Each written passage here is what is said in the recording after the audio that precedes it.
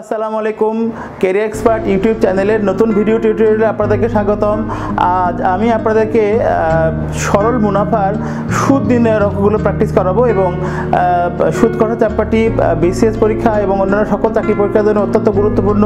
তবে এই ক্লাসটি যদি আপনাকে উপভোগ করতে হয় তাহলে অবশ্যই আপনাকে এর আগের ক্লাস অর্থাৎ সুদ কষার যে বেসিক ক্লাস যেটা পর্ব 1 সেই ক্লাসটা অবশ্যই আপনাকে একটু দেখে আসতে হবে। তো আমরা শুরু করি সুদ নির্ণয়। আমরা জানি যে আই সমান পি এন আর এই সূত্রটা আমরা শিখে আসছি এবং সেখানে আই ছিল কিন্তু এই সুদ নির্ণয়। আমরা জানি আই সমান P N R divide by হচ্ছে 100।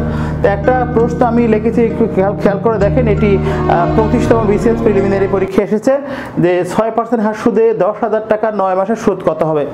তো আপনারা খেয়াল করুন এখানে এই যে 9 মাস কথাটা উল্লেখ আছে, 9 মান্থ।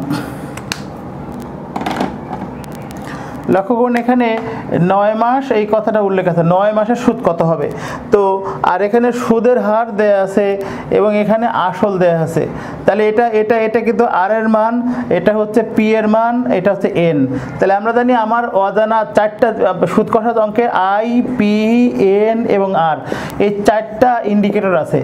আই, পি, এন এবং আর, এই 4টি ইন্ডিকেটর আমরা দিয়ে অঙ্কগুলো সবসময় করে থাকি। তো আমার 3টা হলো অজানা, 3টা হলো জানা, তাহলে আমি একটা কিন্তু অনায়াসে এখান থেকে বের করতে পারি। তাহলে আমি একটা বিষয় মনে রাখবো, এখানে যে 9 মাস আছে, 9 মাস দেখে অনেকের মন খারাপ হয়ে যেতে পারে যে এই 9 মাস কেমন সমাধান করবেন।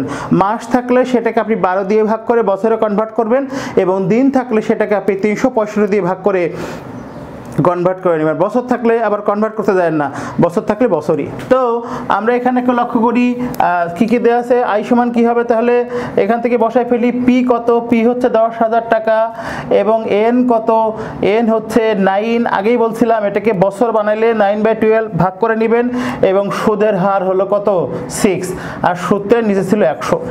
এই ক্যান্সেল হয়ে যায়।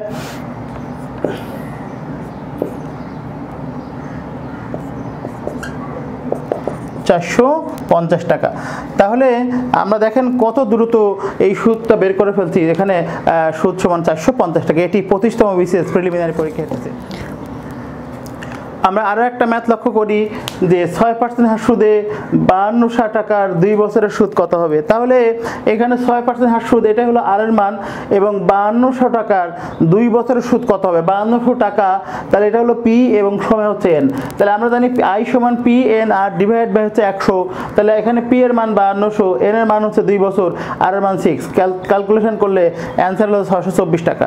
তবে এই অঙ্কটাতে এই আই সমান পি এন এর সূত্রে বসাইতে হবে সেটাও কিন্তু না, আমরা আরও একটা ভাবে ম্যাথটা কিন্তু করতে পারি। কিভাবে সেটা, আমার এই 6% হার সুদ, 6% হার সুদ কথাটার অর্থ আপনাকে বুঝতে হবে। 6% হার সুদ মানে 100 টাকার 1 বছরের সুদ। 100 টাকার 1 বছরের সুদ 6 টাকা। 100 টাকার 1 বছরের সুদ 6 টাকা। 1 টাকার 1 বছরের সুদ 6 বাই হচ্ছে 100 টাকা, আর হচ্ছে এই যে 5200 টাকার 2 বছর সুদ। 6 ইন্টু 5200 ইন্টু হচ্ছে 2 ভাগ হচ্ছে 100।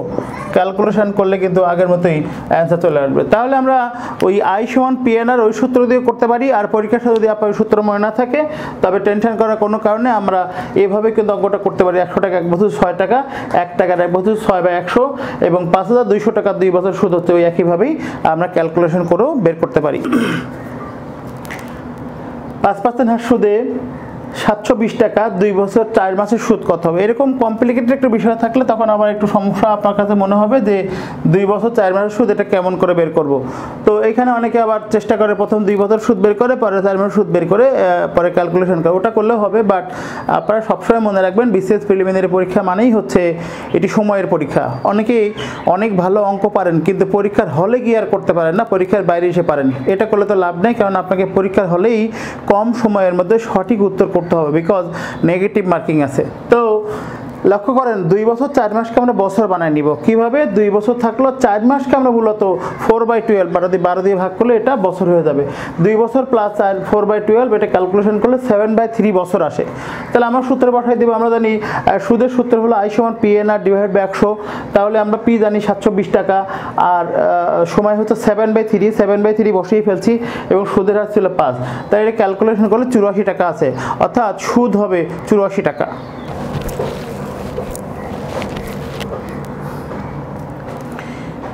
এই প্রশ্নটা আগের প্রশ্নগুলো থেকে একটু ব্যতিক্রম সুদের হার 6% থেকে কমে 4% হলে 500 টাকার 3 বছরের সুদ কত কমবে যেহেতু সুদ কমে গেছে 4% থেকে কমে 6% থেকে কমে 4% হয়েছে তাহলে সুদের হার কত দেখি আমরা 6 - 4 মানে 2% তাহলে আগে সূত্র বসাই দিব I = PNR আসল ছিল 500 টাকা এবং সময় ছিল হচ্ছে 3 বছর এবং সুদের হার 2 ক্যালকুলেশন করলে 30 টাকা আসে তো এভাবে করতে পারেন অথবা আপনি করতে পারেন যে যেমন এখানে 2% 100 টাকা কমে হচ্ছে 100 টাকা 1 বছর কমে 2 টাকা 100 টাকা 3 বছরে কমে হলো 6 টাকা তাহলে এভাবে ওইভাবে কিন্তু করতে পারেন 100 টাকা কমে যায় 6 টাকা 1 টাকা কত আর 500 টাকা কত 30 টাকা ওইভাবেও কিন্তু আপনি ইচ্ছা করলে অঙ্কটা করতে পারবেন আর একটা ব্যতিক্রম ধর্মী অঙ্ক আপনি লক্ষ্য করুন 3% হার সুদে 73,000 টাকার দৈনিক সুদ কত হবে তো এই দৈনিক দেখলেই ছেলেমেয়েদের অবস্থা খারাপ দৈনিক সুদ কত হবে দৈনিক সুদ দিছে আর মন খারাপ দৈনিক মানে কি একদিন তো একদিন মানে কত 1/365 বছর